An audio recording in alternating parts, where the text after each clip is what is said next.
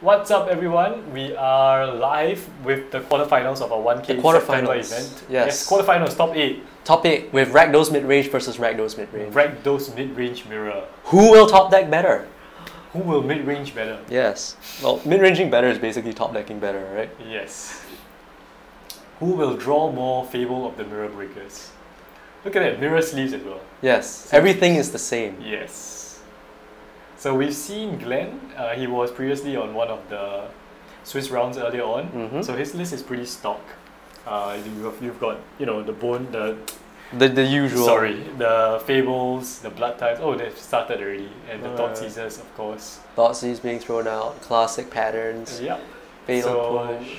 They're excited, they're looking at the same side of the board, it's they're like, oh, it's the same thing. You have a Lily, I have a Lily. Yep, so Glenn here, just touching one of Kevin's lilies. So he's gonna let him keep the Fatal Push, but he's gonna note down the cards. And yeah, I mean, this is tough, right? Between Lily and Fable. Yeah, I think it's tough. Really depends on what Glenn has in hand, I think.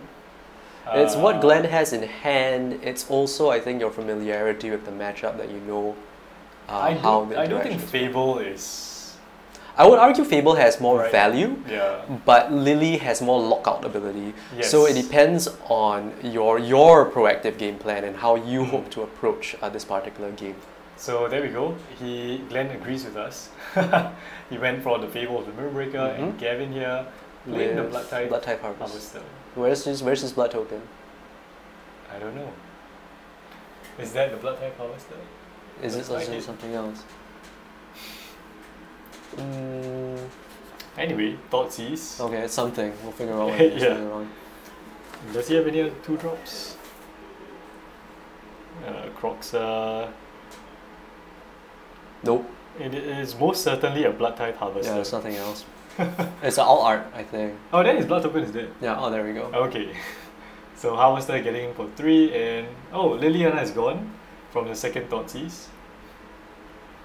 But very, very fast clock here because of the 2 Thoughtseize hurting the 4 life. 4 life is a lot. 4 life is a lot. Yeah, and now with the 3 power 2 drop. And another one. Well, that's a real clock. Yeah. That's a real clock. Man, these Harvesters are so strong. So this is a simple game plan. I'm going to curve out, I'm going to play aggressively static creatures, I'm going to smack face. Well, I mean, it makes a blood token. Yeah. It has grind value. Somewhat, yeah. So, who will win? Rakdos or Rakdos? Gavin looks pretty far ahead at this point. Yeah. Like Gavin's the aggressor here. Yeah. So if Glenn has some answers, that would balance things out. But still, I mean, I think just fighting to parity might be a good plan here. I mean, considering that I think Gavin was on the play. Yeah. Right. So this is basically the advantage of being on the play here, and Glenn having to find a way to take back tempo. I mean, I do think the Thoughtseizes helped a lot. Really. They did, but I mean, Thoughtseize on the draw a lot weaker than Thoughtseize on the play. So Gavin tracking 1 blood token, discarding a Herbal, looks like. A land. A land. Getting in for 6 here, but there's going to be a response. Is it a Rider? Yep. So Rider taking out 1, but still then takes it's another 5. 2 life. Yeah. Right? So down to 8. But the Murderous Rider has lifelink, so this is relevant. Could be relevant, because it blocks the Blood Tithe as well. Yeah. But Gavin here notably playing a Den of the Bugbear. Yeah, nothing else to play, why not?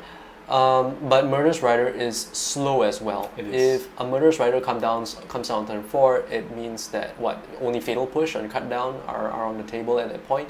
And then if Liliana comes down, gets rid of the But anyway, there's a Graveyard Trespasser here. Yeah. So Gavin choosing to exile his own Blood Type Harvester and getting that 1 life drain. So Glenn also missed a land drop, I think. But I mean, he has enough lands at this point. He didn't. Okay. Yeah. Yeah. So playing the Rider just very stem the bleeding. Stem the bleeding, but still very slow. The life gain, the 2 life is going to be relevant, especially after all the Thoughtseizes. Is that an Invoke? It's not Invoke. No. Oh no, it's a swamp. That's a very big difference. It's a shiny swamp. Fair.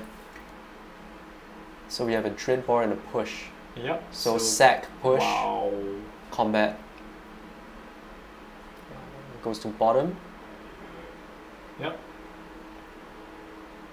And, going to yep, 1. Going to 1. So any graveyard trespasser. Graveyard trespasser can get there? Not sure. Yep, 6 damage. Very wow, this is very fast from Gavin. Yeah, so this is just curving out, smacking face, right? Yeah. Not even caring about disruption or well, a lot of removal, just threats and removal. Yeah. I think the Thought Seizures really hurt.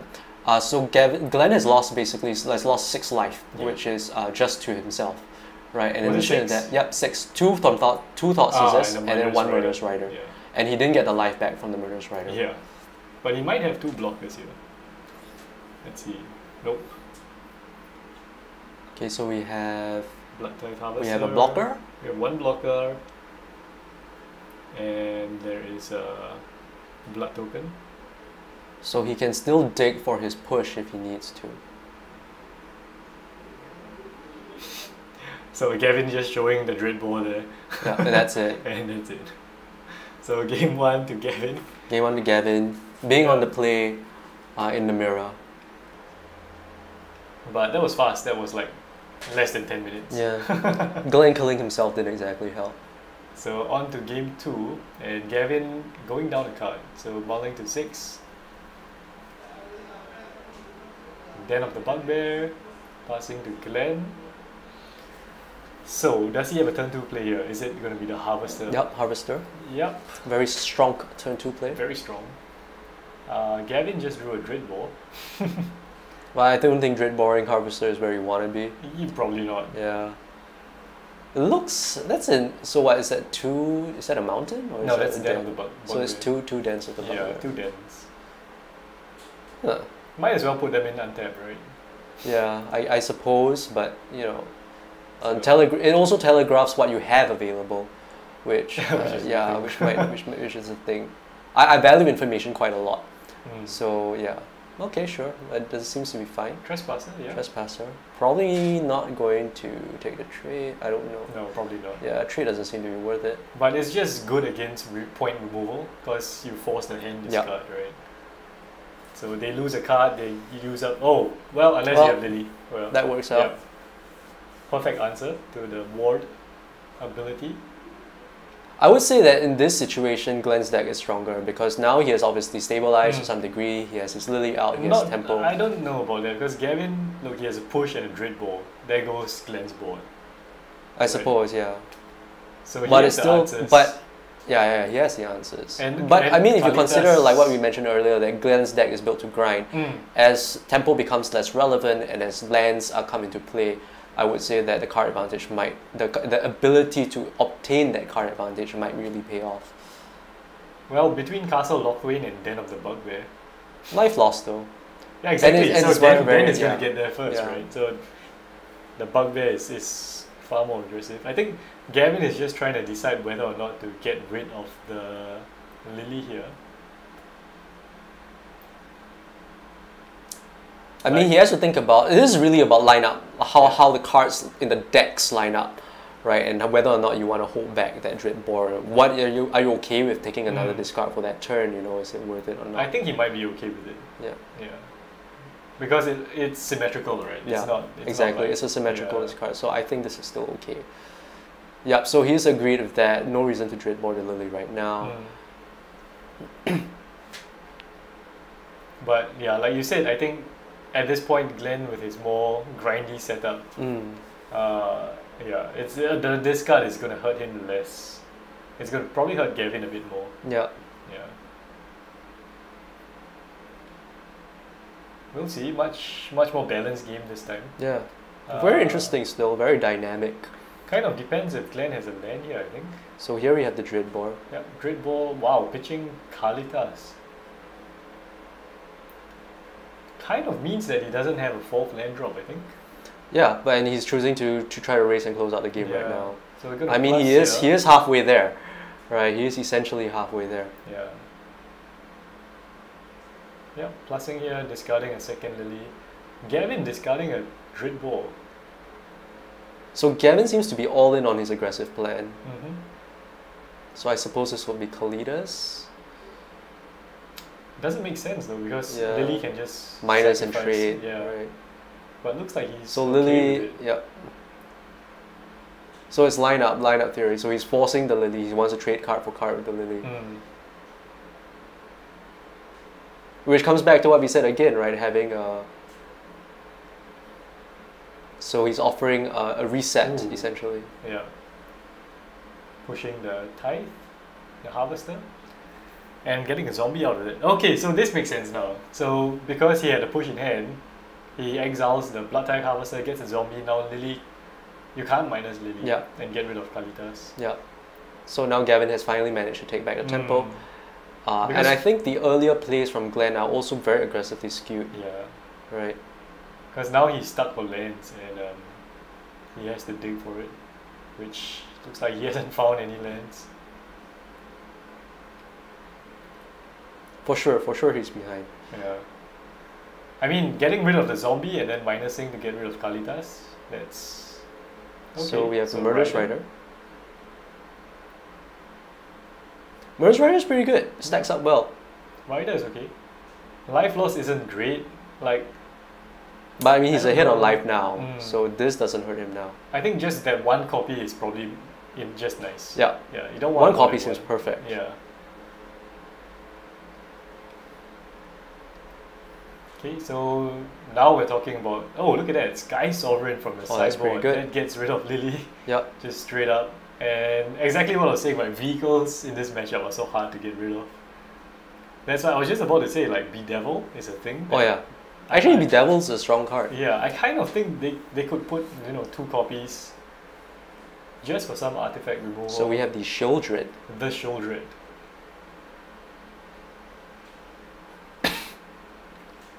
Yep, so drawing a card, losing 2 life here. Not able to crew Sky Sovereign.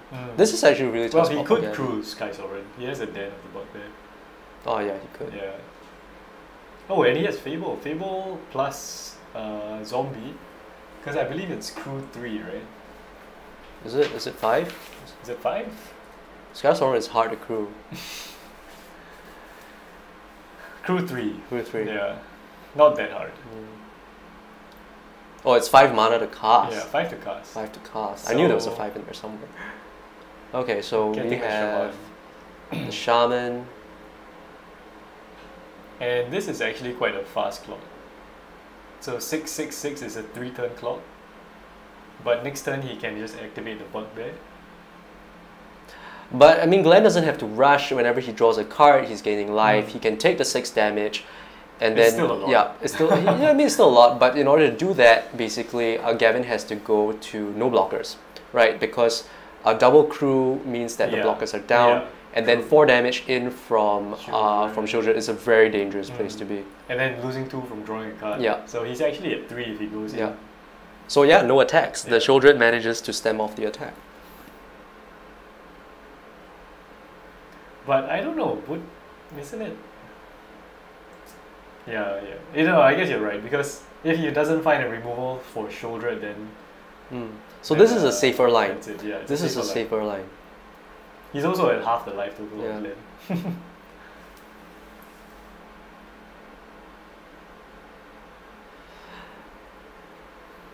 The decks are very even. It's really down, I think in this situation, it's down to top decks, right? It's like you find removals for Shieldred or do you swing in, right? It's basically come down to that. I guess this is the point where Fable comes in. So here we have the Fable. So Fable, once it flips, it's gonna get so much value. Yeah. And this is how the deck just grinds out the game. Just making copies of a Shaman or a Zombie. So we're basically reached the mid to late game already. And now the decks are really playing this mid-range versus mid-range plan. Although the Shieldred is just killing Gavin. Yeah. So, but it's not like he has no answers in his deck, right? The lack of draw though, because the deck is so aggressively skewed, it doesn't have the filter to look for the answers when it needs it on time. And the problem is that he doesn't want to draw because of Shieldred. So it's stopping the Fable value as well.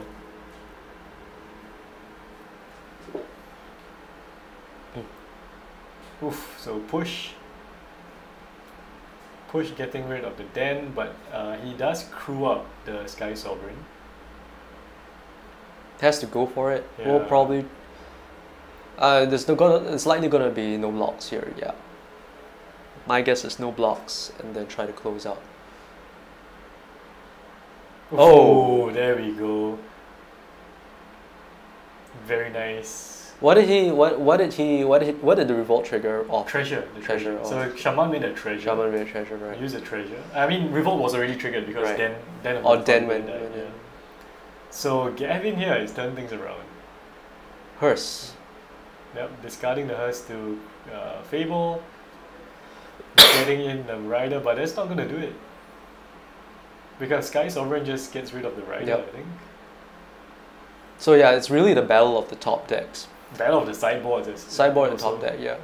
Whoever draws better. The mid range versus mid range, really. So 3 damage going at the thing. Murder's Rider not great. Treasures, Yeah, it doesn't seem great. The Bedevil would have been. Unlicensed Hearse, I think, is not great. I mean, you compare Hearse to Hearse is not great, Trespasser, right? yeah. Trespasser, I think, is just so much. Threat density, I think threat density is really big in this Mm. matchup because even if you don't have the removal, if you are stable, equivalent on board state, having blockers up, trading 1 for 1, that's really where you want to be.